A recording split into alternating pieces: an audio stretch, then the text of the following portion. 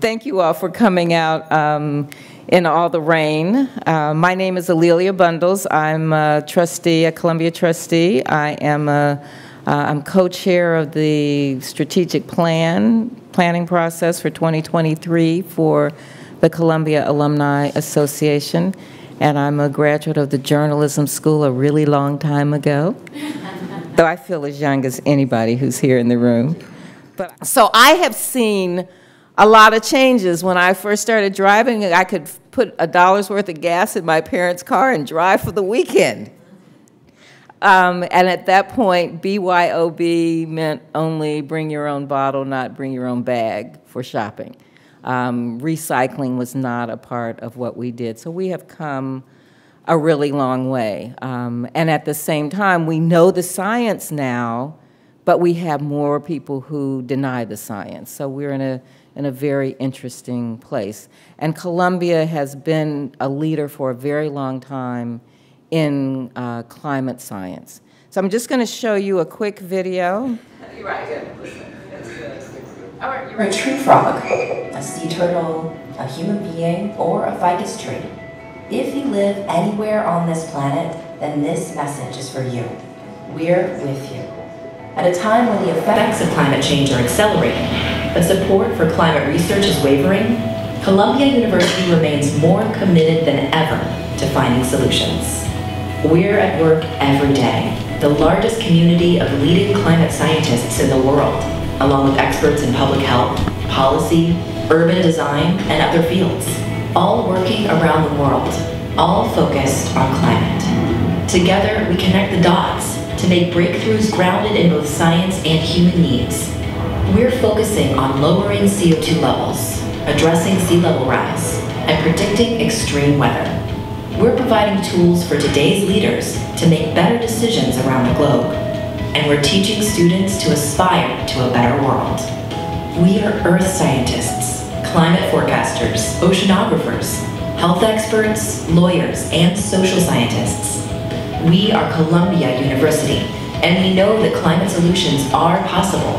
For decades, we have led the way, and with your support, we'll continue. The Columbia Commitment to Climate Response is a 5-year sprint to solve urgent and complex challenges. This is our commitment to you and to our shared future.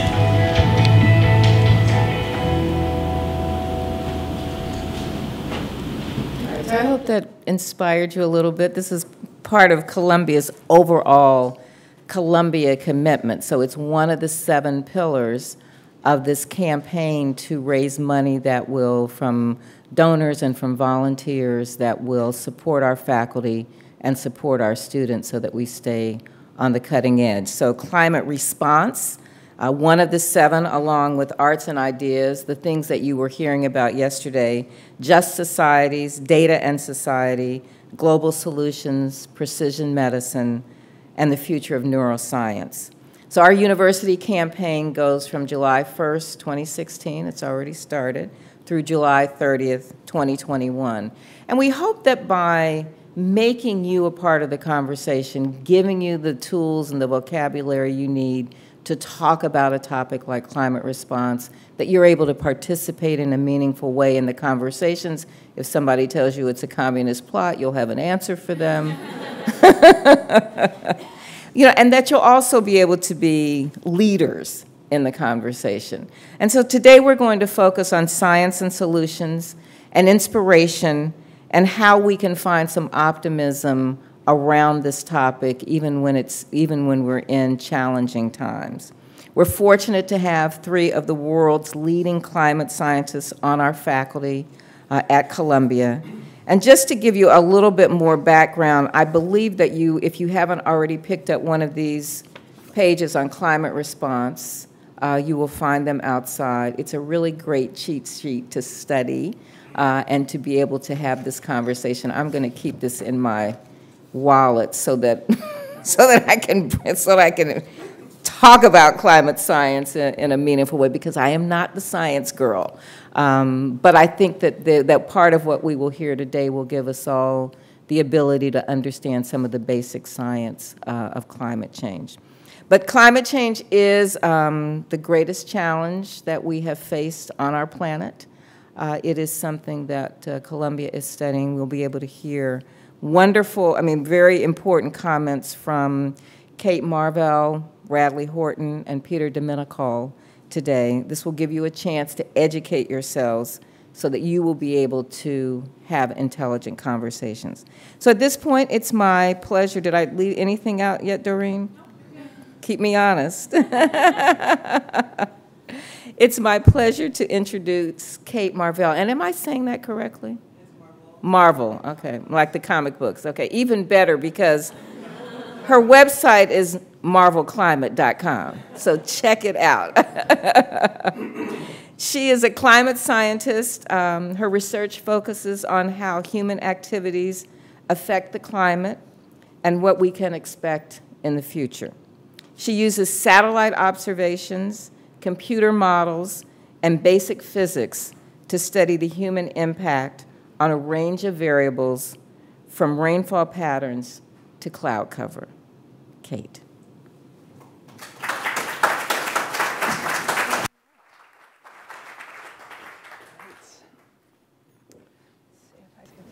All right, so thank you so much for coming out here on what is not a very beautiful day. And I've been thinking a lot about hurricanes lately, as I think almost everybody in the country has. And you know what was a beautiful day was Puerto Rico the day before Hurricane Maria. And I just can't stop thinking about what it would have been like to live in Puerto Rico 200 years ago, before modern science. And you would have had no idea what was about to hit you. And I feel really fortunate to live in the modern world where we do know what's coming and we can take action and we can plan for it. We know what's coming because we have satellites that can see the planet from outer space. That blows my mind. I think that's amazing. And we also know what's coming because we have sophisticated computer models that allow us to predict the tracks of storms and take appropriate action. So I'm really grateful to live in the modern world where we have these tools at our disposal. Now, I am not a meteorologist. I don't study weather, and hurricanes certainly aren't my specialty. But I do study what I consider to be a natural disaster. It's a slow-moving natural disaster, and it's going to affect every single one of us. I'm a climate scientist, and I study climate change. And people expect me, I think, to be more depressed on a day-to-day basis than I am. But I think I have the best job in the world. I have the best job in the world because I get to study the best planet in the world. Sorry, Mars, this is way better. And I get to use these amazing tools that modern science has put at our disposal. We have a century. Peter, as a paleoclimatologist, is going to yell at me for saying we have only a century of measurements. But we have measurements of the Earth's temperature that stretch back to before the Industrial Revolution. And we have 3 decades of satellite measurements that let us study how the climate's changing from space. Not only that, but we have sophisticated computer models of the climate. Let's see if I can get this to play. Whoops. The upper button. We have sophisticated computer models of the climate that let us study how things like dust and sea salt and the aerosols released when forests burn down circulate throughout the atmosphere. So just like meteorologists, weather scientists, we have access to the tools of modern science. And that makes me optimistic because that will help us, I think, make good decisions in the future. So all of these observations and our climate models are telling us one thing, one very basic thing. It's getting warmer. And we predict that it will get warmer in the future. And as a climate scientist who does a lot of public outreach and science communication, the #1 question that I get is, well, how do we know it's our fault? How do we know that human actions have anything to do with this warming that we've experienced so far? So what's really warming the world? Is it the fact that human emissions have caused atmospheric carbon dioxide levels to skyrocket? And the cool thing about this is we can use climate models. We have put the planet on a computer, and we can use that to create scenarios of the world without us, the world that might have been. So for example, changes in solar variability, the output of the sun. We know what those have looked like, and those cannot reproduce the warming that we've observed. Volcanoes, they make it cooler when a volcano goes off, but recovery from volcanic eruptions cannot explain the warming we've observed. And so if you combine all of these natural factors together, they simply can't explain what we see. Humans have changed the composition, the land use of the planet. We've depleted ozone. We've emitted what we call tropospheric aerosols, gas and dust that block the sun, air pollution. And we've also been emitting greenhouse gases. And if you combine these human factors together, greenhouse gases, aerosols, ozone depletion, and changes that we've made to the surface of the land, that is what allows us to explain the warming we've seen so far. So we developed this visualization with Bloomberg News, and it's gotten, I think, several million, like in the hundreds of millions of hits, and won a bunch of data journalism awards. And I think this is a great example of a collaboration between scientists and journalists to tell a story in a really, really clear and intuitive way. So the number 2 question that I get when people hear that I'm a climate scientist is, okay, it's getting warmer, who cares? And you know, like, I actually think this is a really good question, because what we're talking about here, when you see that temperature going up, that's the average temperature of the entire planet. And nobody experiences the average temperature of the whole planet. It's about 60 degrees, that's fairly pleasant. And I'm from California, so during a New York winter, a few degrees of warming sounds like a really good idea. So I think it's a reasonable question. What does global warming mean? And so it's not just temperature, and this is what a lot of my research focuses on.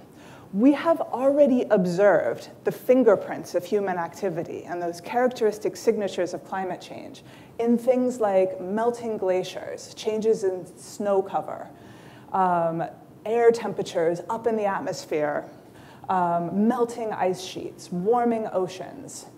And we've seen these things even in biology. Species are migrating poleward and upward. Spring is coming earlier, and that's affecting plant physiology. So climate change is not just about temperature. It touches on a lot of the things that we care about. In particular, it changes the humidity of the atmosphere. Warmer air holds more water vapor, and that means that the rainstorms that are affected by climate change have more rain to dump on us. And that is why intense rainfalls, like we saw in Hurricane Harvey, are a fingerprint of climate change. The oceans are getting warmer, and warmer oceans are hurricane food. They provide that energy that drives those intense storms. Sea levels are rising, and as the sea level rises, that means storm surges are getting worse. So we can never say climate change caused any particular storm. And if anybody tells you that we didn't have hurricanes before climate change, you shouldn't believe them. That's not true. But the way that I like to think about it is in terms of Lance Armstrong. So Lance Armstrong is a very good bike rider. I would be willing to bet Lance Armstrong could beat me in almost every race. However, Lance Armstrong won 7 Tours de France. And we have evidence that he was doping while he did that. And so we can never say that doping, or a particular combination of stuff in Lance Armstrong's blood, won the Tour de France for him. But we can say it probably loaded the dice. And that's what climate change is doing. Climate change is not causing hurricanes. And it's really difficult to say that any one particular event is attributable to climate change. But what climate change is doing is it's creating these conditions: more hurricane food, more water vapor in the atmosphere, increased sea levels. It's creating those conditions that load the dice and make these events more likely and more devastating when they do happen. So the third question that I get when people know that I'm a climate scientist is, okay, how bad is it going to get? How freaked out should I be? And the answer is kind of embarrassingly, we don't know. There's still a lot of science to be done here. So a lot of my work focuses on reducing this uncertainty, So this range comes from the projections of different computer models of the climate. We have to use models to look at the future because, unfortunately, we don't have any time machines. And if we did, we would just send a graduate student to the future, have them make some measurements, and report back. So if anybody would like to fund that, please come talk to me. So instead, we have to rely on what computer models are telling us. And every single one of these models is telling us that it's going to get warmer. But there's a range. They're not all telling us it's going to get warmer at the same rate, or we're going to pass the 2-degree threshold at the same time. And we know the reasons for this. We know the reasons for this because climate change, turns out, is very complicated, because this magnificent planet that we all live on has many things happening at once. So for example, when it gets warmer, the planet responds to that warming, triggering things that we, as scientists, like to call feedback processes.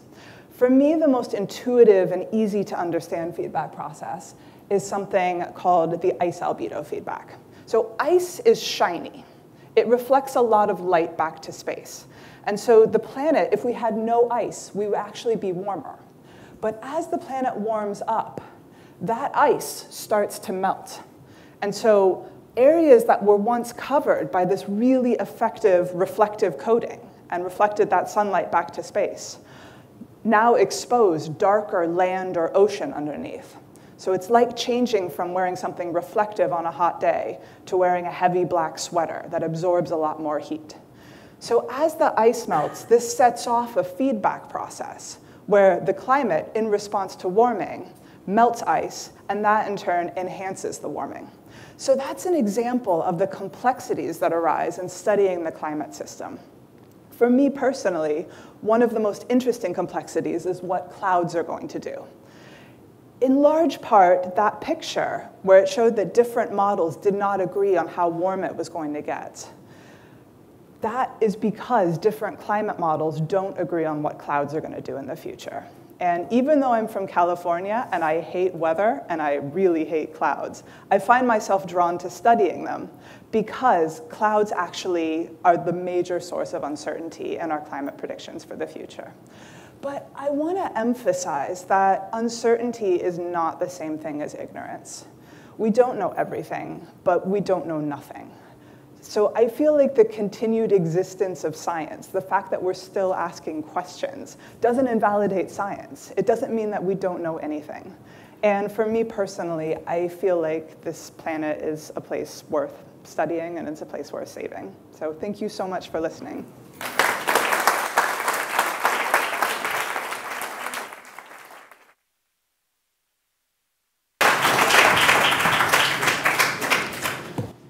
Thank you so much, Kate. I think one of my quotes of the day is going to be, uncertainty is not the same as ignorance.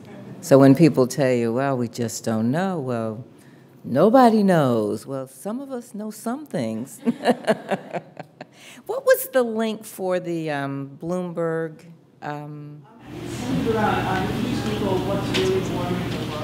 What's really warming the world?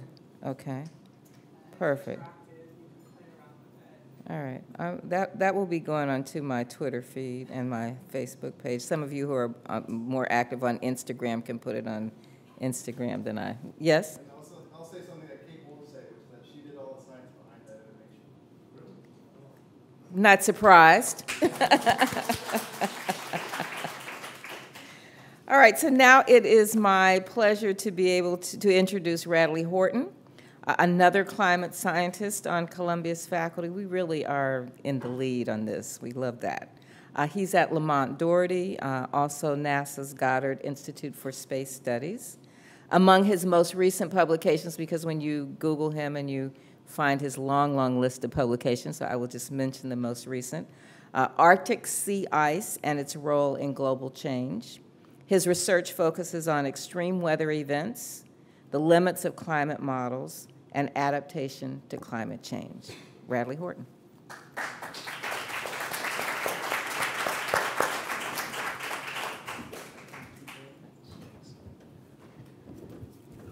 Thank you all for the chance to be here today and speak to you. I'm going to use my time to talk a little bit about tipping points, hitting some of the themes that Kate has already mentioned.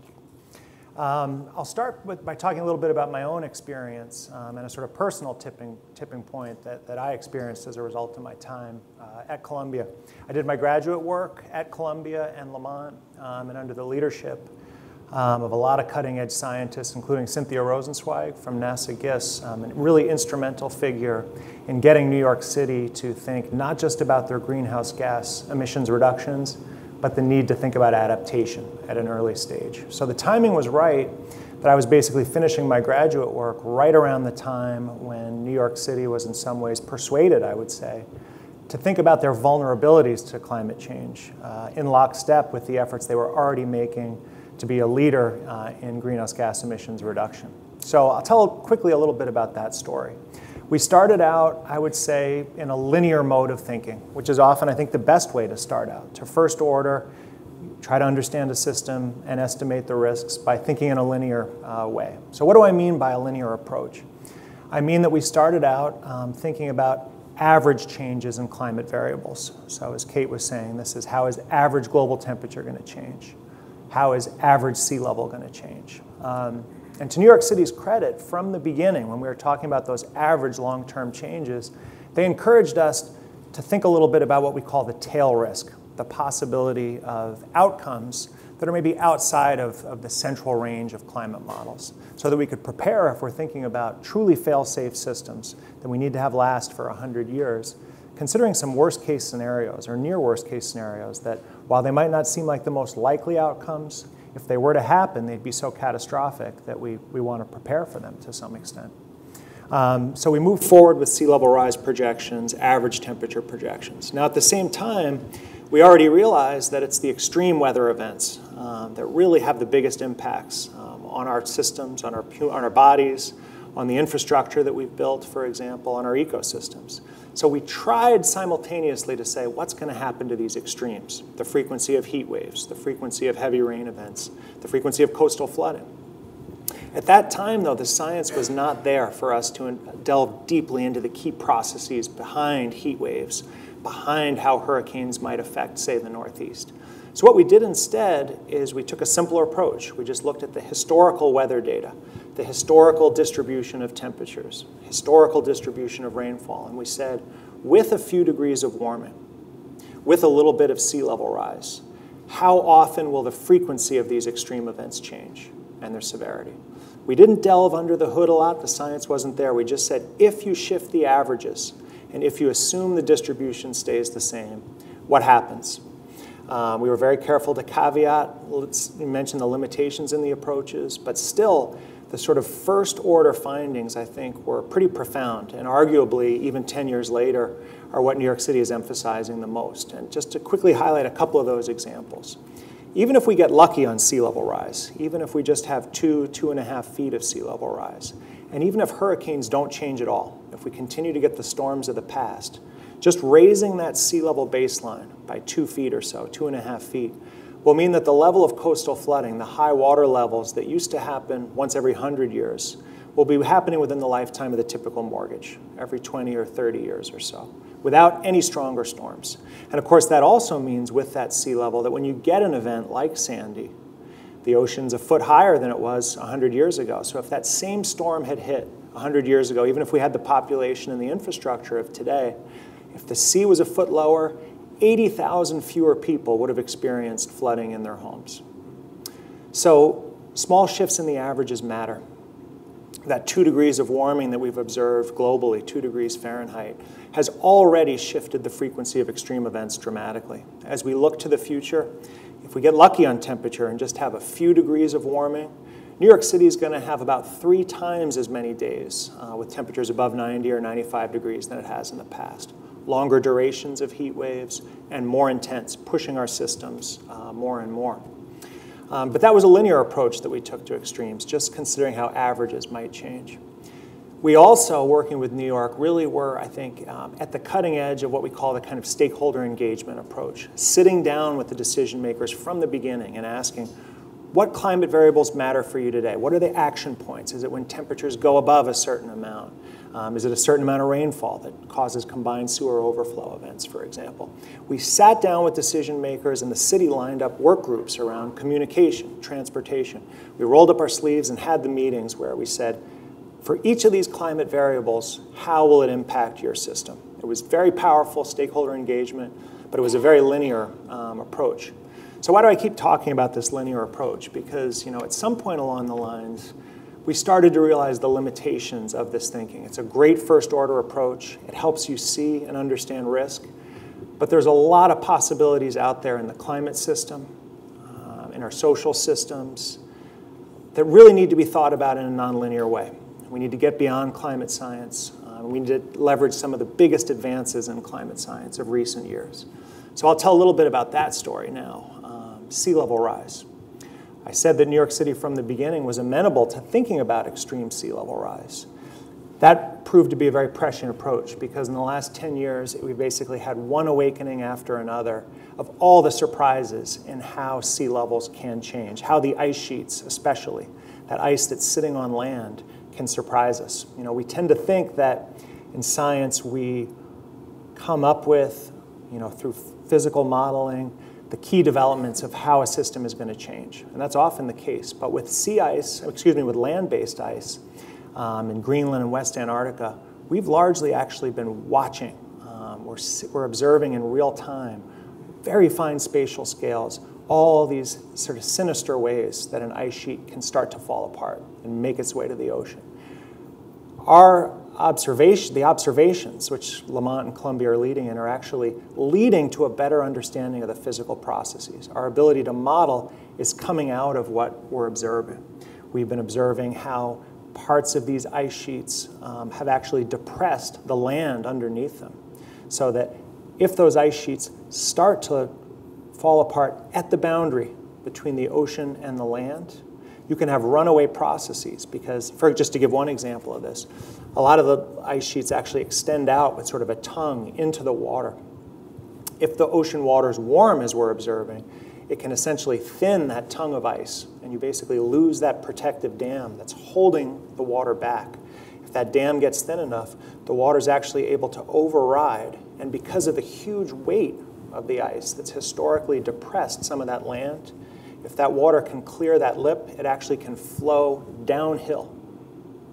Runaway processes that we didn't understand until we started to observe some of these things happening. So we need to think about the limitations of models at the same time from a risk framing perspective, engaging broader sets of experts and key observations to try to really understand the full range of outcomes. That's the story about mean change, how much sea level could change. We heard from Kate about how much temperature, average temperature, could change. Then there's the story of extremes themselves. I started out saying we didn't initially have the science to look at the key processes. How are heat waves modeled? What's actually happening during a heavy rain event? We just shifted the average, shifted the whole distribution. That's changed a lot in the last 5 or 10 years. We're now in place at Columbia with leading scientists in many of these aspects to really delve deeply into how these extreme events work. And with a changing climate, what are we going to observe? Just to give one example of that, heat waves. So much research of the last several years now suggesting that we might not get the weather of the past. It might not just be that we have the same frequency of high pressure systems, the same jet stream pattern that we had in the past. Even if we did have the same weather of the past, with higher temperatures, heat waves would be longer duration and more severe. But what if it's actually worse than that? What if the distribution changes? What if all these interactions in the system, some of the loss of ice potentially, sea ice in the Arctic that Kate mentioned, actually changes the jet stream in a way where these high pressure systems associated with heat waves, associated with drought, start to last longer, don't move as quickly from west to east and sort of clear out as they have in the past? What if the high pressure is more intense? What if the atmosphere changes in a way that makes heat waves even worse than what climate models can currently tell us? What if there are changes in the surface? Lamont scientists have been leaders in studying soil moisture interactions with the atmosphere. And they're starting to realize that in parts of the world where soil moisture is not too high and not too low, sort of Goldilocks amounts of soil moisture, there can be very powerful positive feedbacks, like Kate described with sea ice, whereby if temperatures warm a little bit due to more carbon dioxide, more greenhouse gases, it actually causes the soil moisture to drop. That temperature evaporates some of that moisture, which thereby makes it easier for additional warming to happen. And as you get that additional warming, it can take more soil moisture out. There can be a runaway process. Climate models are not good at capturing these things. They're not complete tools to enable us to estimate all the things that could happen. We need process-based expertise. We need observational scientists. We need paleoclimatologists. All these sources of information that Columbia and Lamont specialize in to address these and other types of risks. We're also learning to think about extreme events not in isolation, right? We can't just think about the heat wave in one place.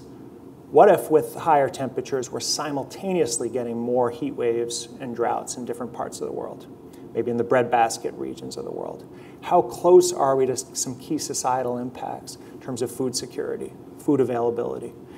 If we're seeing a situation where some of these extreme events are actually correlated in space, so the risk of simultaneous heat waves goes up. Or maybe it's that the events are correlated in time. Maybe certain parts of the world in the future are going to be more vulnerable to getting back-to-back nor'easters, back-to-back hurricanes, for example. Those are all examples of why we need to have a nonlinear approach to the thinking. And I think we also need to extend that type of approach into our thinking about impacts as well. Because just like our climate models can't tell us all the key physical processes, a lot of our impact models have similar features. They might perform pretty well over the types of temperatures we've experienced in the past. But can we really understand with climate change how the risk of crop failures is going to go up as we start to see temperatures on individual days or beyond anything that's been experienced in the past? The further we push the climate system, the further we push some of these other systems we're modeling, like infrastructure, food, public health, the bigger the potential for surprises, the bigger the risk. So it's a real challenge. How do we develop modeling approaches at the cutting edge that enable us to be prepared for some of those kind of worst case scenarios? That's a whole new kind of science, and Columbia is very well positioned to lead there as well because the expertise is so deep, goes so far beyond the climate science. Public health work that we're doing around how heat waves affect people. As those temperatures go higher, there are nonlinear impacts in terms of human vulnerability. If temperatures and humidity get too high, it doesn't matter how good a physical condition you're in. It doesn't matter if you have an endless supply of water. You actually start to come up against thermodynamic limits of the body's ability to cool itself. In various parts of the world, how are people going to be able to do outdoor labor? How are they going to be able to farm in situations where you can't have air conditioning as those temperatures and humidities rise? Columbia's in a great place to model those and many other types of sort of impact assessment kind of systems. So really we're talking here about risk management and uncertainty. This sort of modeling approach about thinking about simultaneous extreme events in different parts of the world, worst case scenario outcomes, really I think needs to be applied to all our systems. New York City has been a great place to work, right? We have financial resources available for adaptation, for greenhouse gas mitigation. We have a political climate where you can talk about climate change. And compared to some parts of the world, we have a geography that makes it a little easier to adapt, you could argue, than, say, South Florida, with extensive low-lying areas. But even a city like New York, can it really fully understand the systemic risks? Is the biggest threat to our real estate, to insurance markets, going to come from what the ocean does right here? Is it going to be the storm that actually hits New York? Or are there systemic risks all along the coast? Are insurance markets going to fail because of a sequence of storms in other parts of the world, for example? Is there going to be a perception shift in terms of real estate values? How do we prepare for some of these kind of things? These are huge challenges, and again, we got to go way beyond climate science to start to address them. We have to engage that broader community of experts at Columbia. We have the legal scholars thinking about adaptation. We have the social scientists. We have the communicators who are getting people to understand risk, be able to talk about risk. What ways of talking about risk resonate most with different types of communities? Columbia is leading in all these areas. Engagement with the private sector, the role of business as sort of a key lever in getting us to understand and be able to talk about some of these emerging risks. So far, I've mostly been talking about a pretty negative story, really, about the dangers of a changing climate and the vulnerability of all the systems we care about, our food systems, our public health, to those climate changes. And I think you really can make a case that there are maybe tipping points out there that will be very hard for us as a society to respond to. That's why it's so urgent that we reduce our greenhouse gas emissions dramatically. And Columbia has so much leadership in that area, whether it's innovations to actually capture carbon and pull it out of the atmosphere, whether it's the legal scholars turning up the pressure on some of the corporations and countries that are responsible for the most emissions, encouraging them to disclose how vulnerable their businesses are to a changing climate, to disclose the emissions, their responsibility to a changing climate. And that's critical that those things are happening at Columbia. So the analogy that I've been using more and more is really like a prize fight. You know, we're in the late rounds, there are two fighters, and on the one side of the equation, you have this very formidable foe. This is the rapid changes in climate, the potential for surprises, the huge vulnerability of our systems that we're learning more and more about. And we, I think, really do run a risk of a knockout punch, an uppercut punch from that fighter. The longer we go without reducing our emissions, the bigger that risk gets.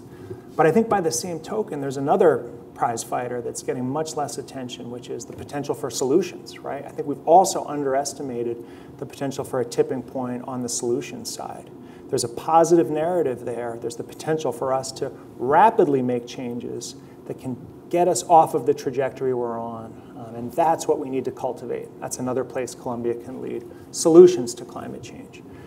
Maybe there are levers to dramatically reducing our greenhouse gas emissions, for example. If you look at some of the things that are happening in a lot of parts of the world now, parity in terms of the price of renewables. Wind and solar now costing less than it does to build a new coal power plant. That's already happening in a lot of parts of the world. And I think the signal is beginning to get sent to businesses now that the place to invest is on the renewable side of things as you think about those trajectories. We're opening the door to those kind of innovations. I think we're also seeing, as I mentioned earlier, investors beginning more and more to push companies to disclose their vulnerabilities. Maybe we're also starting to see through leadership programs at Columbia like Sustainable Development, Earth Institute, cadre of young professionals that really demand sustainable practices in the businesses that they choose to go work in. So it's hard to underestimate the potential for rapid innovation on the solution side. And I think Columbia can be right there through our connections to the private sector, to industry, to insurance, to government, to help cultivate that really rapid tipping point, which could be a real transformation as well.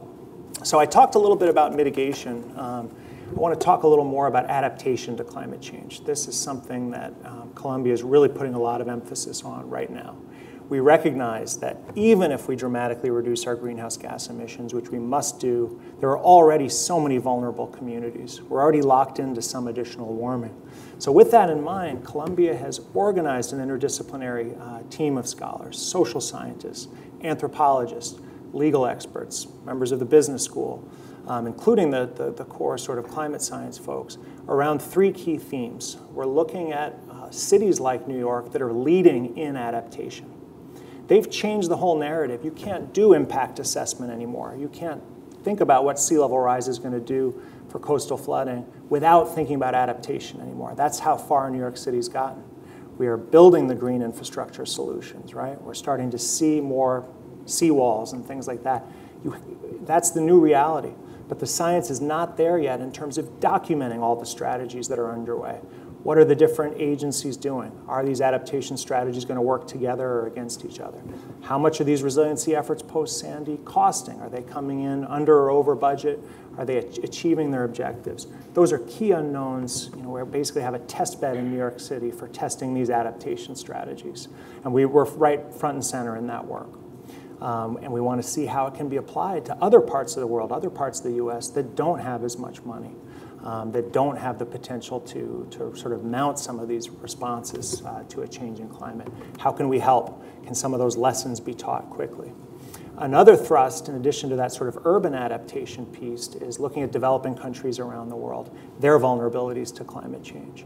Can we help around some of the protected areas that have key indigenous wildlife, that have human populations that are very vulnerable? Can we help with conservation in a way that actually supports ecosystems, but also supports adaptation, prevents heavy rain events, prevents the most warming? Those are key areas we're working in. A third theme is basically around retreat and resettlement, accepting that there are going to be some parts of the world, whether because of sea level rise or because this combination of high temperature and high humidity, it's not going to be as viable to live in those places in the future. At least some of those communities are too vulnerable. But there are so many steps involved that go far beyond how much the ocean's going to rise, how much temperatures are going to go up when we start to have the discussion of what to do. How do we organize a retreat from some of those areas? How do you do it in a way that the most vulnerable members of the community, who maybe have the least access to information, aren't left behind? Is there an orderly way to remove ourselves from some of those vulnerable areas where you don't see a full collapse in real estate prices? Is there a way to plan ahead where those people are going to go, so we're moving them to places that are less vulnerable? Can we move them to the cities of the future that are more sustainable, that require less emissions? You can see how these questions go so far beyond climate science. It's a broad engagement, a dialogue across the university, but also far beyond.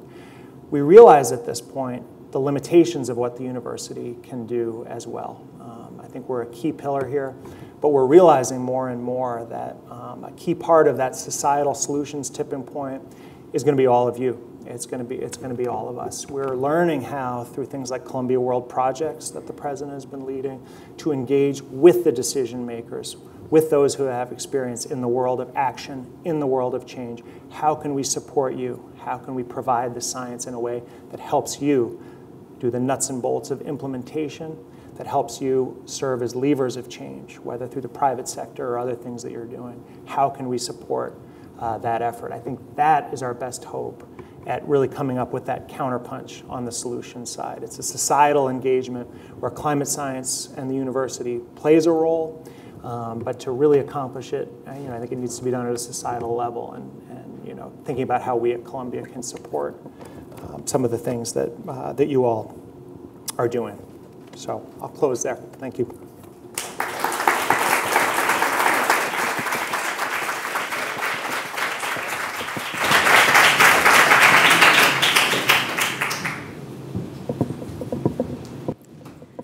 Okay, so I don't know about you, but I feel smarter and more confident than I did when the morning began. I love the prize fighter analogy because we need to be able to understand the challenges, but also the opportunities, that there are solutions, and that we, as a university and part of the university community, have a role to play, whether it's in science, in the legal community, business, journalism, public health. Everybody is contributing, and that's your role as Columbia leaders when you go back to your clubs and to your schools to be able to communicate, to tell people that this video will be online so that they can learn about it. And it's really also, I think part of a key part of the role of the Columbia Alumni Association is to be able to enrich you for all eras of your life, all phases of your life, so that you're continuing to learn, you're continuing to be intellectually engaged. So I hope that that's a takeaway for you, but also that we as educated people in the world and part of this great university can engage decision makers, that we all in various ways in the leadership roles that we play in our communities and within the Alumni Association, that we're able to have an impact on the conversation. So now it's my pleasure to introduce Peter Menocal, who is Dean of Science for the Faculty of Arts and Sciences, and in that role oversees Columbia's 9 science departments, including Nobel Prize winners. He is the Thomas Alva Edison Con Ed professor in the Department of Earth and Environmental Sciences at Columbia. And he told me not to make his introduction too long, but how can you not say the Thomas Alva Edison Con Ed professor? He is the founding director of Columbia's Center for Climate and Life, and his research uses deep sea sediments as archives of past climate change. Professor Menocal.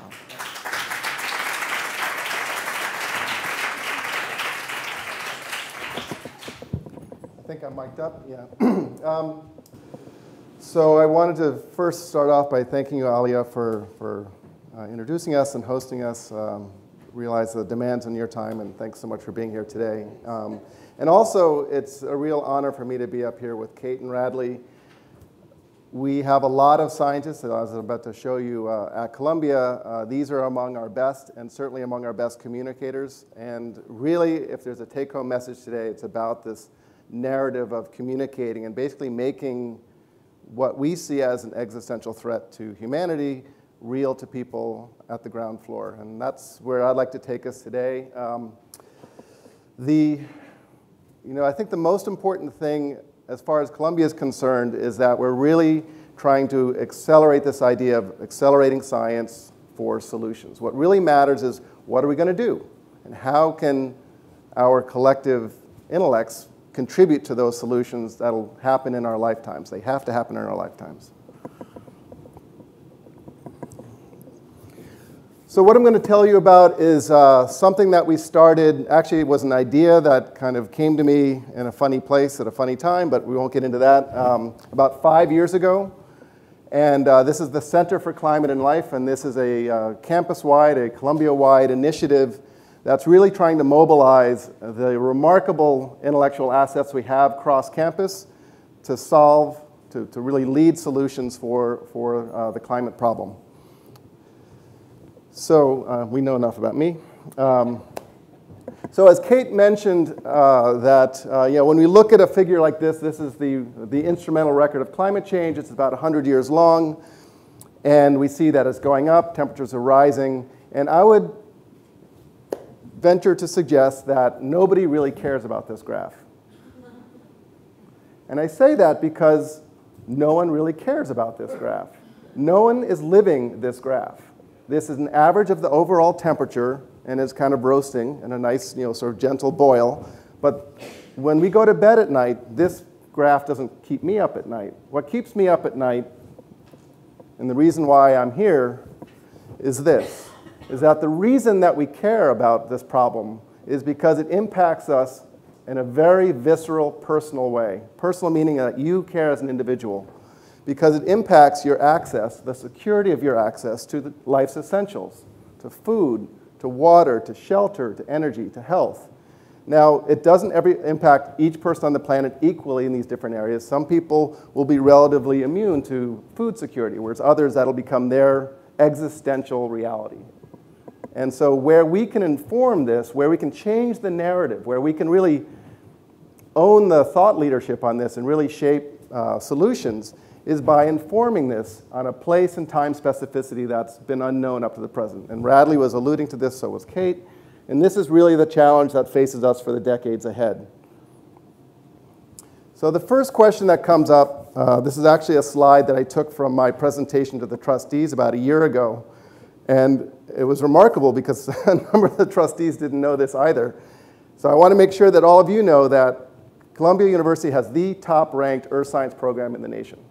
You'll notice some of the other names on here. You've heard of them. There's Harvard, Berkeley, Caltech, Stanford, all the others, and MIT, amazingly, is off on the far right. Columbia has a top-ranked program in the nation, the graduate program. So right from the get-go, we have established leadership on this. We also have the Lamont Doherty Earth Observatory, which has a staff of about 500 scientists, all working on earth science questions. The Earth Institute, which is this connective tissue that links together all the assets, the law school, the business school, everything else. We have international reach because it's Columbia. And then here we are in New York, in the center of, it's a global center for business. So I think we're really well positioned to turn this knowledge to action through the university, through our relationship with the global population. This is actually what got me motivated to start the Center for Climate and Life. It was something I called the climate innovation gap, and it's a really easy thing to talk about. If you just take some metric of what's been happening. This is just using global temperature, but we could look at sea level rise, we could look at agricultural yields, we could look at a lot of different variables. Basically, they're in flux. The Earth is warming. Our investment in understanding about what that means to us is tanking. The US investment in basic science has decreased by 50% since a little bit before when I began my PhD studies. The US is not only divesting from it, it's been going on for decades, but the current administration has made it very clear, as all of you know, that climate science in particular has crosshairs on its back. And Lamont has been around for 70 years. Last year and this year is the first time in its history that it's ever had a negative, had a deficit. And next year looks worse. So we need to find a way to solve this. It's not just a Columbia problem. It's a full-on national intellectual crisis. The other thing is that we do this well. Radley was in the news just yesterday. We have just amazing presence in the news. We're really leading the discussion on climate impacts on what people care about. So the essential approach that underlies this Center for Climate and Life initiative is to mobilize talent. So we have 120 PhD scientists. It's actually probably more like 150 if you include all the cross-campus assets. But it's just a virtual army of incredibly bright people. Remember, this is the top program in the nation. And then we focus on how climate impacts people. We don't focus on the global mean trends. We focus on specific problems that they care about: food, water, shelter, energy, and health. Places that they care about: New York versus Shanghai versus Mumbai. We focus on timescales they care about. When we talk about the IPCC projections, this Intergovernmental Panel on Climate Change, their target is 2100. That doesn't keep people up at night. If you talk to them about their 30-year mortgage and say that what's happening to them on that kind of a time scale, that's compelling. And we can do that. But it's not being done. So the first idea to get around is that this is not business as usual science. Yes, it is still science. Yes, it is still, we're still using the toolkit that we have, the people that we have. But our focus is to be urgent, is to be impactful, to reward high-risk science, which is exactly what's not happening now given the very tough funding environment, to be innovative, and to really focus on this question of what can we do now? If money weren't an issue, what would we do now that would be different, that would really shape not only the debate, but shape the private sector to turn knowledge to action? And that's where we engage the private sector. And it's a lot easier doing it here than it would be here. So I'll just give you an example of some of the work that goes on at Columbia. So the climate impacts on food, it was alluded to in Radley's talk, but some work by some of our scientists here at Columbia has shown that crop yields, commodity crops, so this is the grain belts of the world, declined by about 5 or 10%. The yields declined by 5 or 10% for every degree of warming.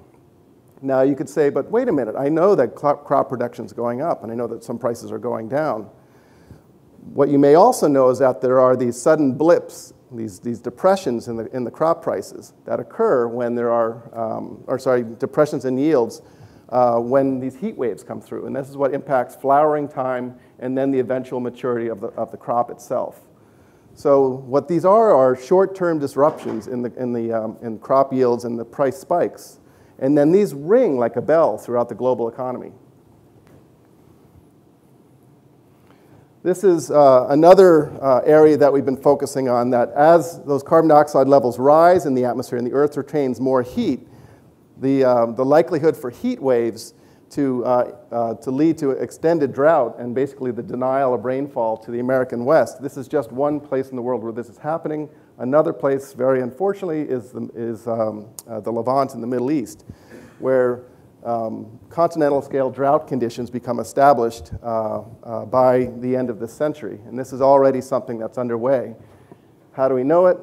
Because we can actually weigh the continental aquifers. There are two satellites there were two satellites, Grace, named Tom and Jerry, because one chases the other. And they go around the planet, and what they do is they measure the distance between these two satellites. And then when they go over something that has mass, if that thing is changing mass on a month-to-month basis, the gravitational attraction changes, and it can measure this. And so you can weigh the Central Valley Aquifer, you can weigh the Southern Great Plains Aquifer, you can weigh the Alabama aquifers. So anywhere we see red is where the aquifers are becoming lighter, they're becoming less massive, we're losing that storage capacity.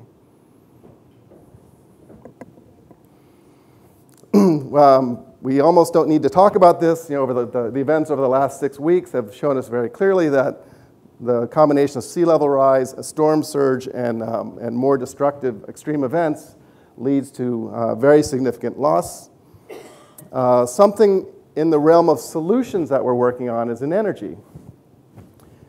Some of you may know that we had an experiment that was a joint experiment with the Icelandic government where we took carbon dioxide that was emitted from power plants, and because Iceland, the entire continent of Iceland is made out of this rock called basalt, which is a very dark rock. You've seen it, and it's on those coatings. Actually, if you go out on the streets, a lot of the buildings are sheathed with it.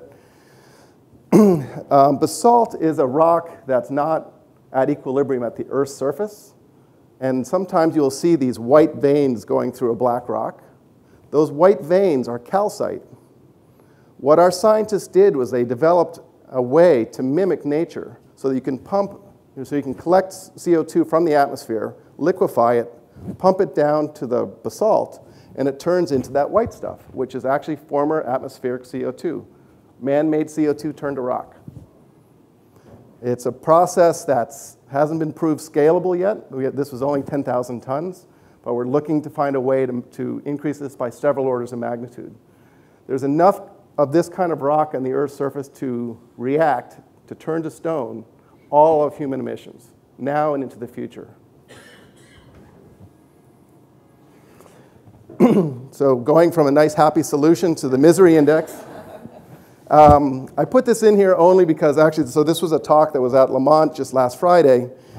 All of you know what humidity feels like. Heat plus humidity makes this thing called the humidity index, otherwise known as a wet bulb temperature. There is a wet bulb temperature at which we die because you cannot sweat enough to evaporate when the temperature is so high. And your body temperature, core body temperature increases, and you can only sustain an hour above that temperature. So at this heat index of 35, I hit a slide with death on it, but it's there.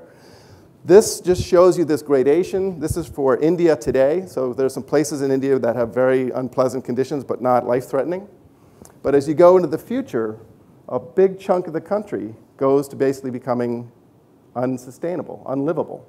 And this is just one part. I gave this talk yesterday to a Chinese delegation, and there's another map for China that's almost as scary. So there's an urgent need for solutions. So some of you may have seen this. It's called Pasteur's Quadrant. This is an index of the quest for fundamental understanding. So this is basic knowledge on this one, and this is consideration of use. My chair, I suppose, is over here in the applied research for Thomas Edison, so inventing for humanity. And then this is basic physics, would be, let's say, Niels Bohr. The final, or the area where we're focusing on is here, which is this user-inspired basic research. It's the same idea of what we're doing. It's just having a mind to the end user. This is a sort of a new way of thinking about science. It is not applied research. It is basically saying, what do people need to know now to shape decision-making? This is not being done in part because the federal government has said, we're out of climate science. We're out of science altogether, but especially out of climate science. And so our way of getting around this has been to deploy philanthropic support. Our funding model is entirely to support science. So the idea is that everything that we raise goes immediately to people like Kate and to Radley and these 120 other scientists. We do this through naming fellows. So people become a Climate and Life Fellow for 3 years. So essentially what they do is they write a proposal, say I'm going to work on something that's relevant, urgent, and impactful, maybe even high risk. And if they are supported, I pay 1/3 of their salary for 3 years, plus they have a research stipend as well. We make strategic hires. We contribute to startup funds for people that we want to bring to Columbia. We do research support, technical support, we have conferences. So far, we've raised about $8 million so far, and just to let you know, Columbia is not being passive about this. They put about $3 million into the pot to basically have skin in the game. So this is all within just the last year and a half or so. Our target is actually a couple of $100 million. But just to give you an idea of the impact of our Climate and Life Fellows research, this is Chia Ying, who's a Climate and Life Fellow. She put this idea on the map. How many of you have heard the term rapid intensification before? So you've heard of her. Her research basically put on the map this idea of how storms are rapidly intensifying. That is, they go from a tropical storm to a hurricane in less than 24 hours. And that was rare before, it's more common now. It involves the warming of the oceans that's providing the fuel for these more intensive hurricanes. It just happened this morning, in fact, right now with Hurricane Nate. Right now, hurricane's right about here. It's largely dissipated, but the landfall was a Category 2. I think it's Category 2. Another thing that actually is pretty interesting is this work that was done by Jörg Schaefer and Gisela Winkler. This is essentially, you've probably heard or read that Greenland is melting, and wherever you see the red, it's melting around the Rhine, just like you would if you were defrosting a Thanksgiving turkey. It's doing the same thing. This is the loss in mass, actually measured by Grace. Remember Tom and Jerry chasing around? You can also weigh the Greenland ice sheet. And that's what this is doing. And it weighs less over time because it's losing mass, it's melting. And so the question arises, how sensitive is this whole ice sheet to melting? And you could say, well, that's unknowable. Or you could say, I want to come up with a really creative way to answer that question. And that's what these two scientists did. What they did was to use one of the rarest rocks that exists in any scientific collection. So this is a cross-section of the Greenland ice sheet. It basically sits like a big lobe of ice in a basin.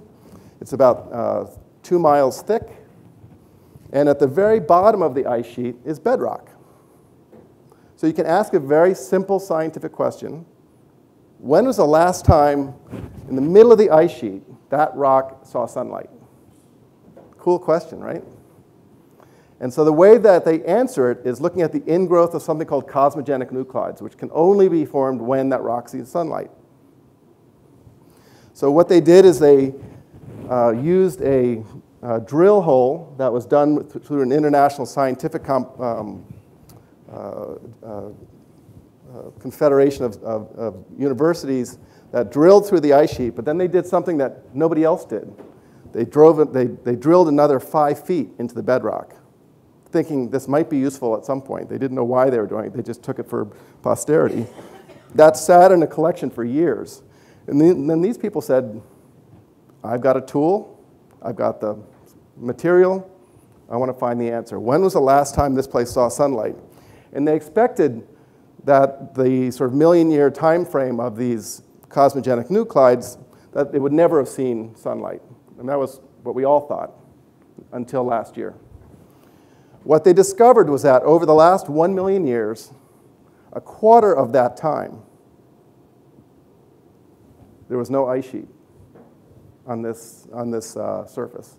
It saw sunlight for a quarter of the last 1 million years. Now, those are all natural climate changes, of course. But the fact that 7 meters, 22 feet of sea level equivalent of ice is in play with us, talking about loading the dice, talking about playing with high-risk odds, this is 20 feet of sea level. What Radley was talking about was, a couple of feet, maybe a few feet. New York is preparing for 6 feet. This is 20 feet.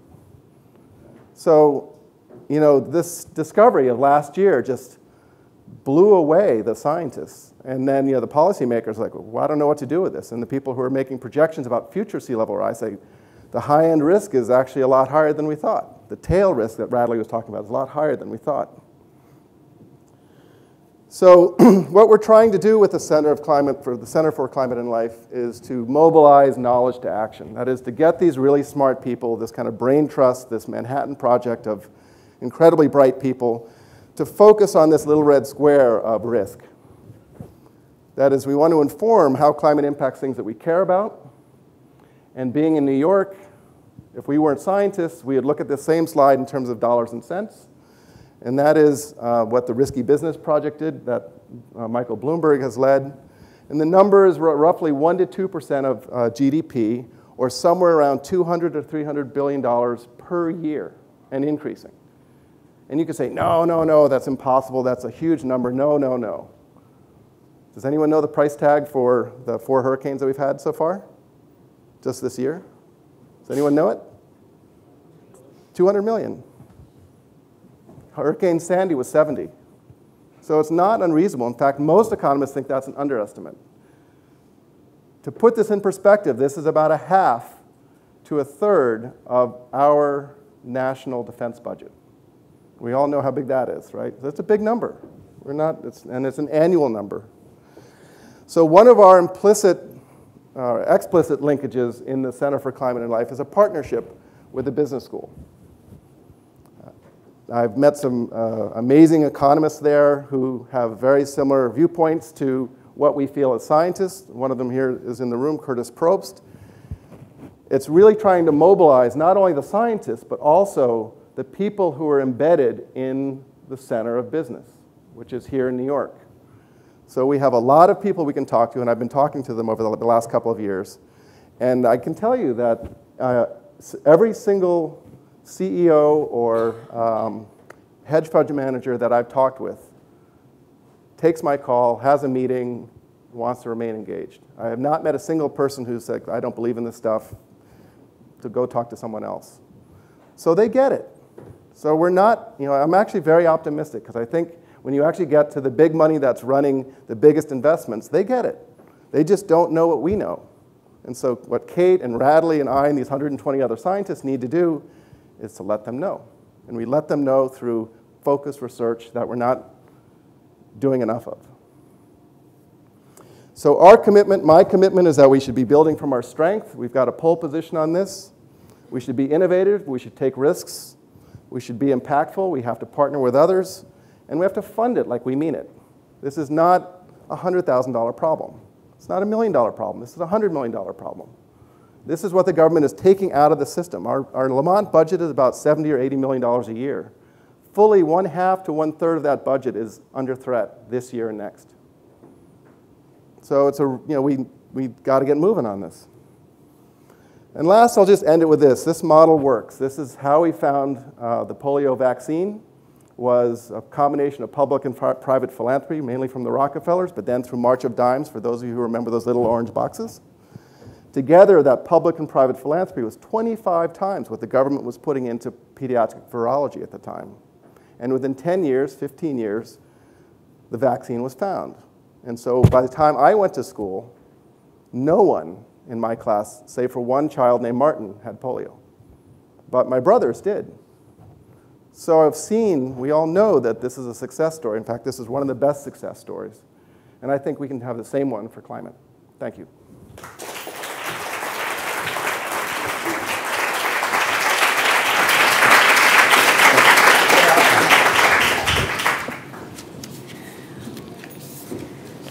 All right, we wanted to end on an optimistic note, and thank you. Polio in our time. I just feel a tremendous sense of pride knowing that Columbia is the leading earth science program in the world. That means a lot. So we're going to take questions. So we're going to bring the chairs up, and Kate and Radley and Peter are going to join me up here. I have some questions, but I think we're sort of like we have just enough time to get questions from the audience. I'm sure that there are a lot of questions, and if I don't see hands, then I'll ask some of mine. But raise your hand, and Doreen is going to bring the microphone up. So we'll start over here first. I know you had a question yesterday, so I'm going to. It's always good. It's always good. Thank you to everyone. And just please say who you are, and maybe the school you graduated from, and what your role is as a leader with CAA. Sure. My name is David Peng. I'm based in Hong Kong with the Hong Kong Club, College 83. So thank you very much for the presentation. I think the question most people would be interested in. How do you, as scientists, engage with the Trump administration? Is it hopeless? Is it this ban, we're not going to change his mind? Or will there be some positive opportunities to engage?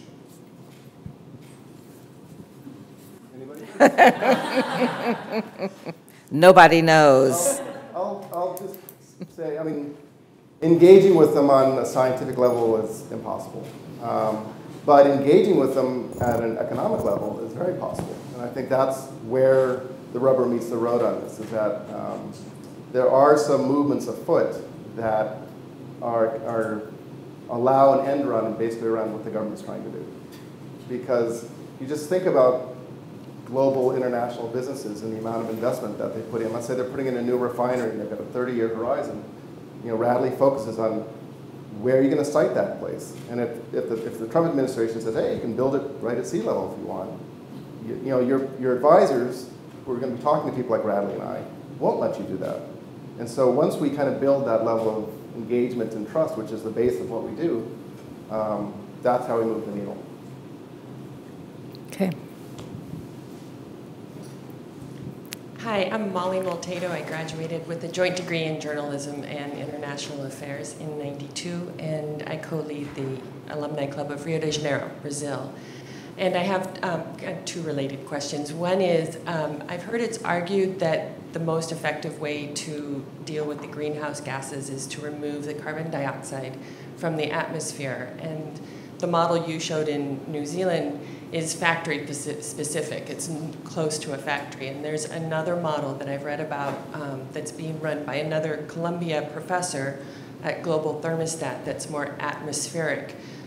How realistic is this as a tool in mitigating climate change? So I can answer that one. So Peter Eisenberger hired me. So he's the one who's president of Global Thermostat. So they're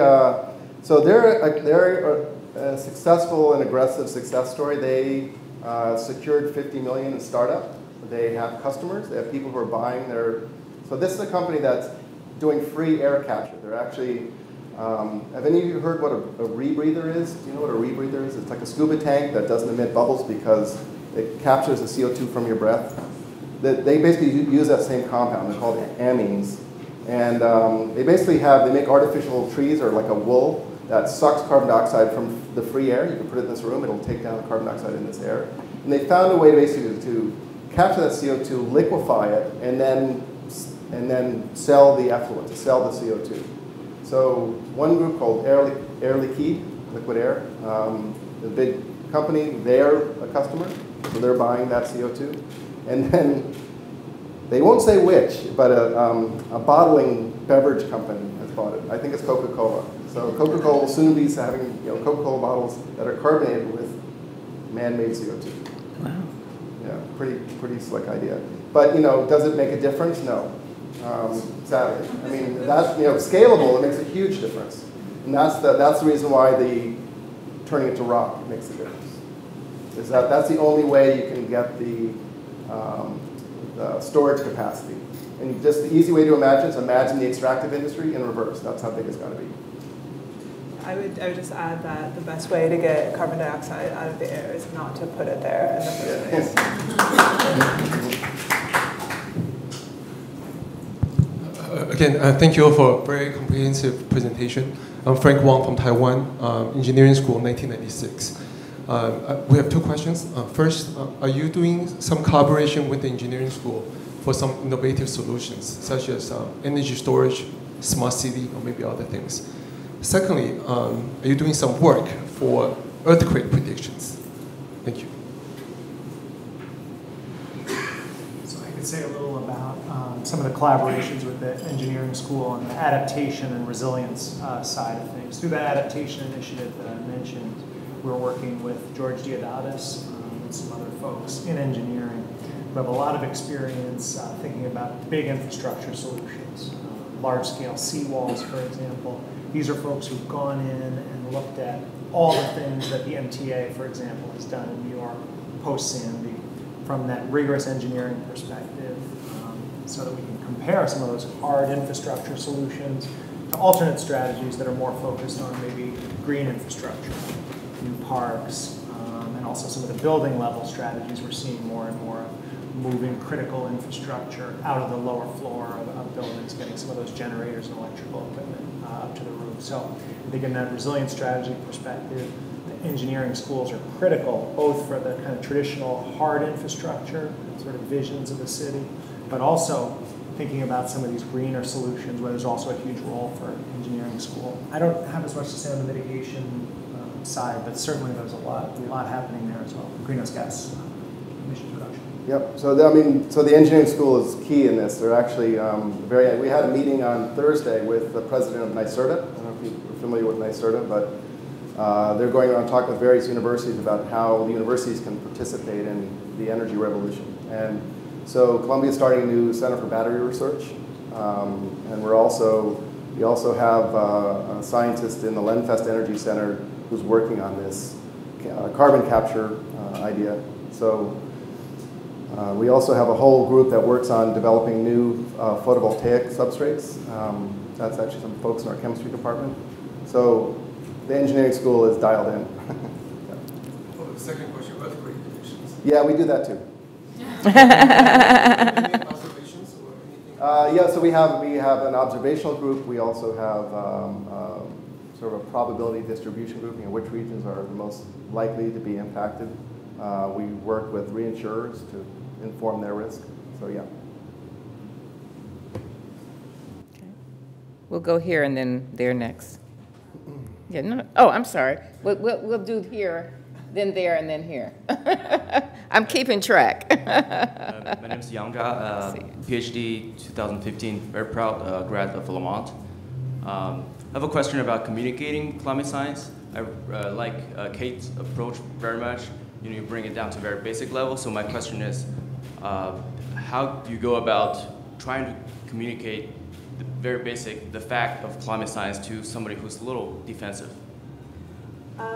So in sort of delving through some of the social science literature, the thing that has really surprised me is that as scientists, we always assume that people don't have the facts. And if we just find a way to tell them the facts, then they'll change their minds. And what the social science literature says is nobody ever changes their mind in response to facts.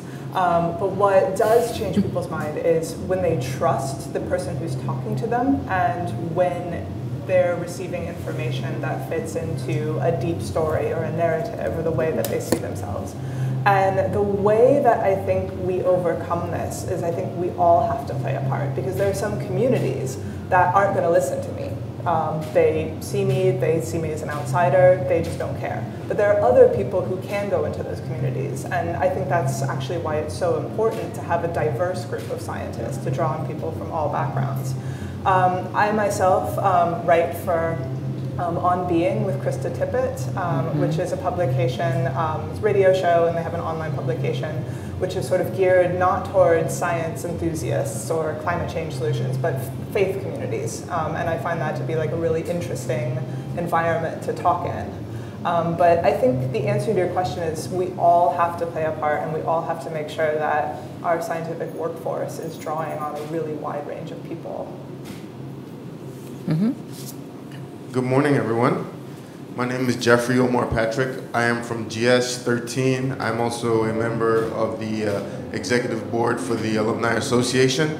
And one of the reasons why I'm here this morning, other than that I'm deeply concerned about climate change, and as a filmmaker, I take an anthropological approach towards everything, considering all human rights and human relations.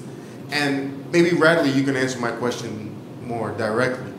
How serious is the retreat and relocation that we have to consider when it comes to this climate change? Because that, to me, because some people are actually embracing climate change, right? They're saying, our area is not going to be really effective. We're loving the sun over here. We're, so how much of that do we have to take into consideration when it comes to retreating and relocating? Is it a new way to relocate this whole? I think it's something that absolutely needs to be front and center, that hasn't been talked about enough. I mean, just to give a few examples, much of South Florida, even if you could imagine a reality where there was an endless supply of money, where everyone was willing to accept climate science immediately, there's some basic geophysical constraints. Even if you built that seawall, you basically have Swiss cheese underneath some of those areas. Limestone that the water is just going to rise up through. Basically, that's the sort of physical, intuitive example that actually applies in a much broader way. Because for most of the world, they may not literally have that Swiss cheese, but they're not going to have the money to build the seawalls. Already, you have more and more people moving into these vulnerable areas. Lagos, Nigeria, right? So by some estimates, a couple 100,000 people like every year are moving into these vulnerable marshlands before you even think about the fact that the sea is coming up. This has to become, more of the dialogue. And it's not just sea level rise, right? It's this high temperature and high humidity. In some parts of the Persian Gulf, this is going to be a huge issue.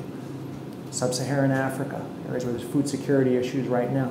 Turn up the temperatures a little bit, even if rainfall would stay the same. We're concerned rainfall patterns are going to change, but even if they stay the same, turn up those temperatures, more soil moisture deficits. This has to be part of the discussion. And if we don't have the discussion in an active way now, it's going to happen indirectly, right? It's food security issues, then conflict, then migration in a disorganized way, which actually increases the vulnerability so dramatically. So we need, I think, an aggressive program starting from the vulnerable populations from the beginning.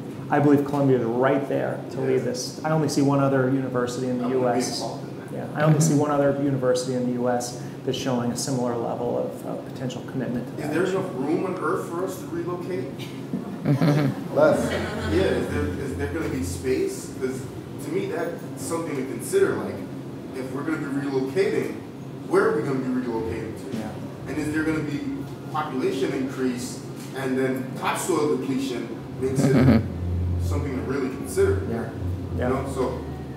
Yeah, we don't fully know the answer to that question. I think the answer is extreme. I like asking questions. Yeah, a key part of the answer is going to be how we live in the future. Do we do it in a way where we're performing agriculture in the right regions in a very energy-intensive way? Are we living in a way without a ton of sprawl? And wild cards. Are some of those mid to high latitude regions going to see more rainfall? Are they hopefully not going to see more extreme events? We may need some optimism. We may need some things to break our way, but we can't rely on that optimism. So we'll get a reading list at the end, because we need to be able to move around. Thank you so much, though. We'll go here, and then we'll go to the back. Thanks. Hi, I'm Karen Klina, Columbia Business School class of 1994. And as a personal Sandy downtown survivor, really fun. But also as someone who, on the corporate side, at one point bid for congestion pricing in New York, which was totally killed. I would like to get your current perspective with de Blasio and sort of where you see, we're in New York, this is so great, but is it really? And really, where do you see some of the legislation and that link to the political side? Because I now live in Boston. I'm at the Columbia Business School Club of Boston and CAA board there, and like the Kennedy School is having a lot of, hate to mention on the university, a lot of issues on this, and I think that political link and how that's really, how you see that going in New York and the role Columbia can play with that. Could you comment a little on that?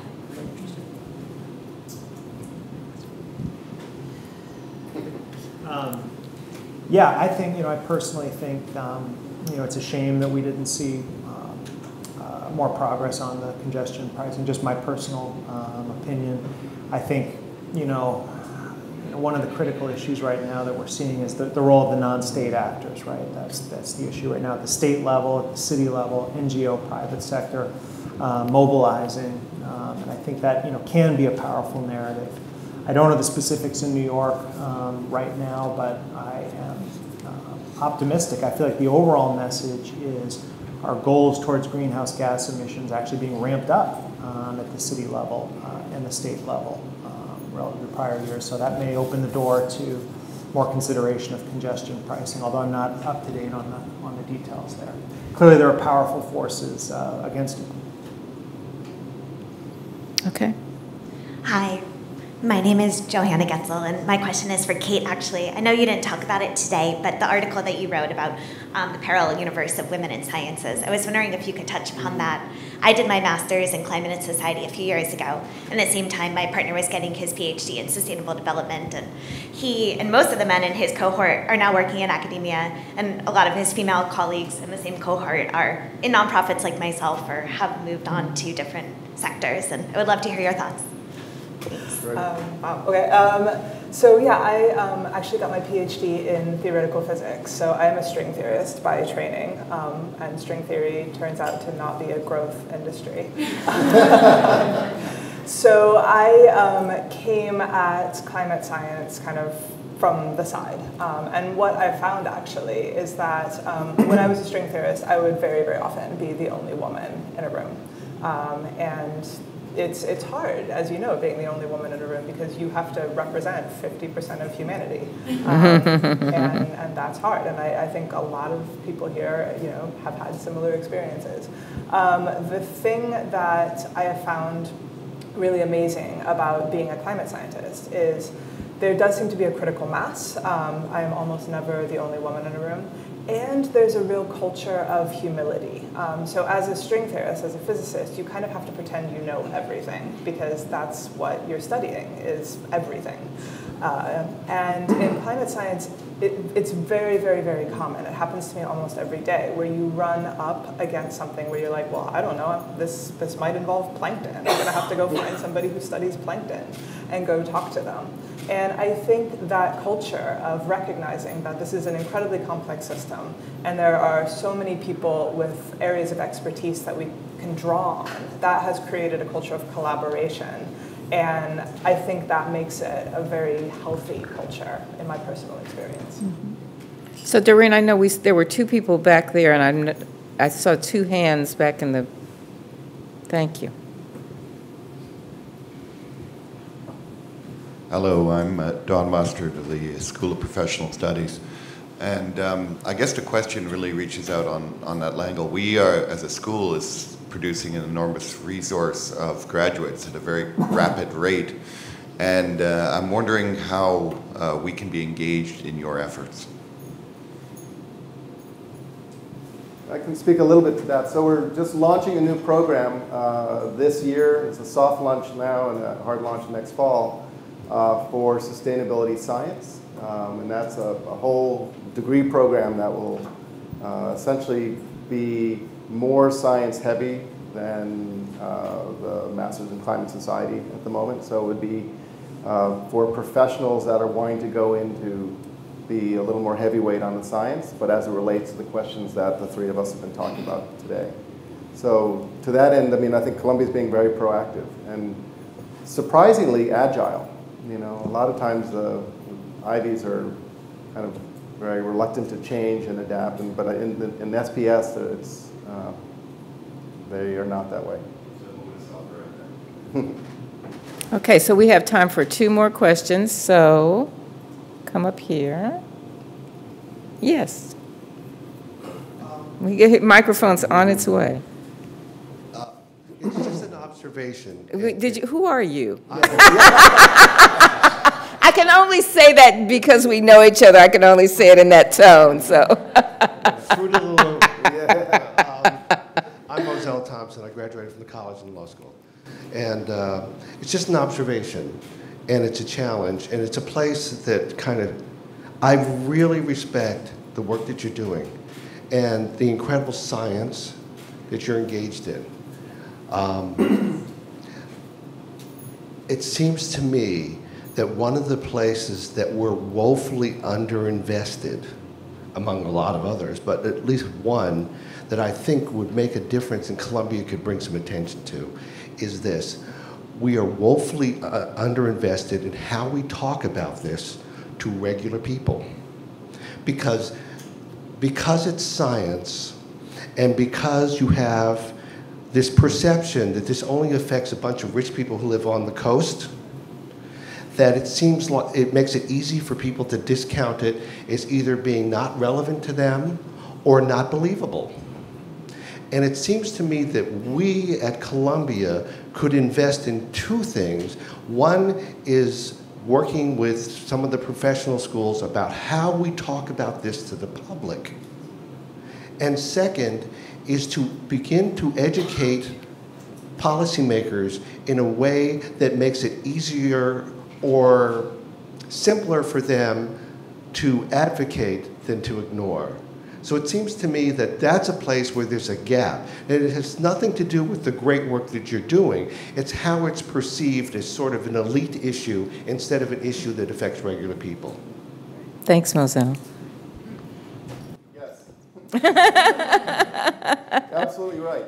And that's why the Columbia Commitment for Climate Response is so important. That's why we need social scientists involved.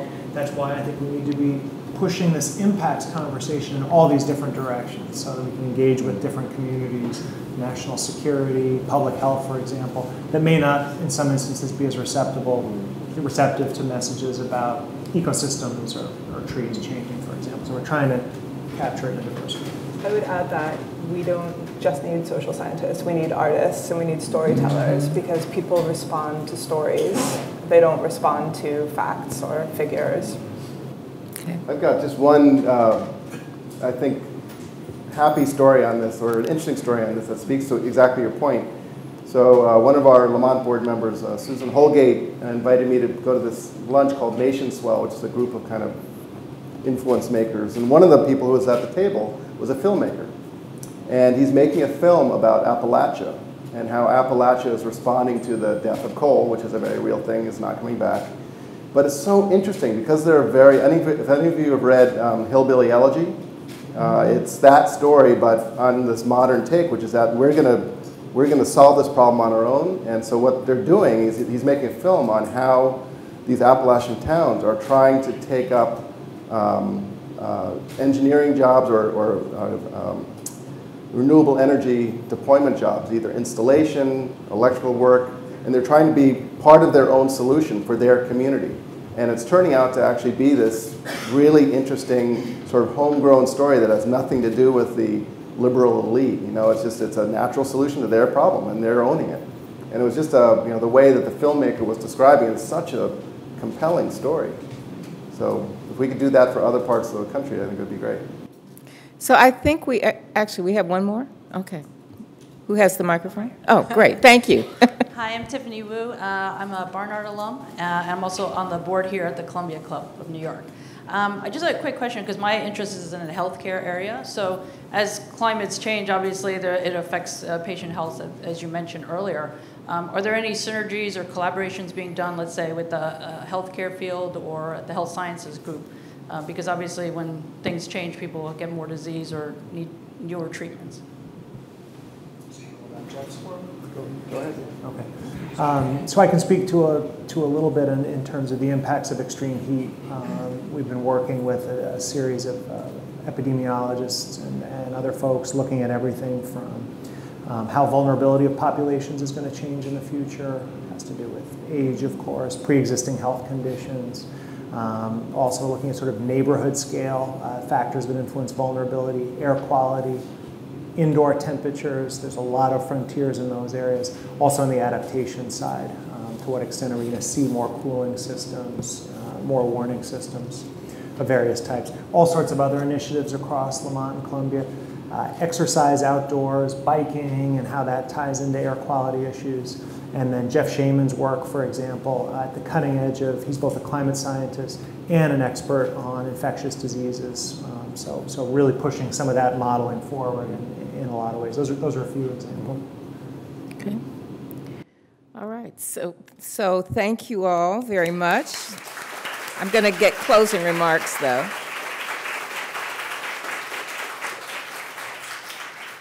You know, I think I'm just now at the point where I want to keep learning more, and I think your questions reflect that. So I'm just going to encourage you to make sure, if you haven't already read your Columbia magazine, to read that and share it with folks in your clubs and in your schools. And I think I would just like to ask for closing remarks if there are any reading materials, videos that you think we should pay attention. I know that on this sheet it says that we can learn more by going to commitment.columbia.edu/climate.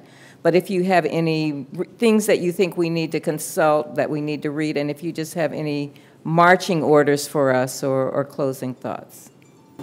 Start with Kate. You want me to start? I just start the real thing. Okay. I guess what I would, if I were to offer a take-home for all of you, I would want you to know that Columbia as an institution, as a university, is committed on this. In fact, one of the things that makes me most proud of being here is the fact that this is not about me, it's not about the three of us, it's not about science even. It's about a whole university mobilizing on what I think is the existential problem of the world. And that gives me immense pride and it gives me a lot of hope. And so, you know, the way that can touch you, I think comes from where you're from, but I think it's important to take that as, you know, a way forward for all of us.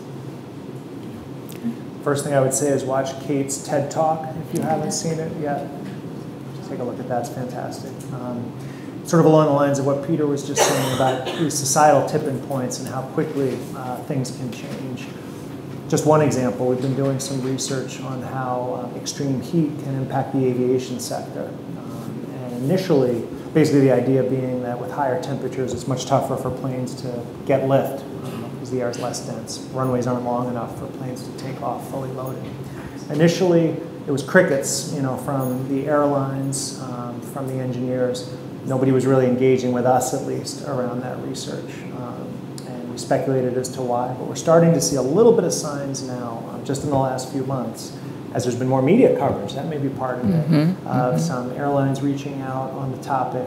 Of course, that can be, because we don't have all the information. We, as climate scientists, can't do the impact assessment. They know the actual weight of their planes, how they're actually taking off. They have the best sense of what the adaptation strategies are going to be. If we can get involved in that discussion and encourage that industry-led discussion, that opens the door to the much more important question, because the really critical question isn't how is climate impacting its aviation, it's how is aviation impacting climate, right? 6% increase per year in greenhouse gas emissions associated with airline flights. We have no alternative fuels right now that can replace that. So you get in the door to start that discussion, we can lead to bigger discussions. Okay. I would just say it's so easy to kind of be tempted by despair. You look at all the things that are going on, and you know, people like us show up and say this is an existential threat, and all these terrible things are projected to happen, and it's really easy to lose hope. But for me, the interconnectedness and the massive scale of the problem is kind of a perverse reason to hope. Because climate change happens in the world that we make. And now there is almost nothing on Earth that isn't somehow touched by humans. And a world in which we have strong institutions, a world that's more just, a world that doesn't squander so much talent, I think is a more robust world. And so whatever you're going out and doing to make the world a better place, in so doing that, you are actually making the world more resilient and more easily able to adapt to climate change. So take hope from that, I think. Thank you.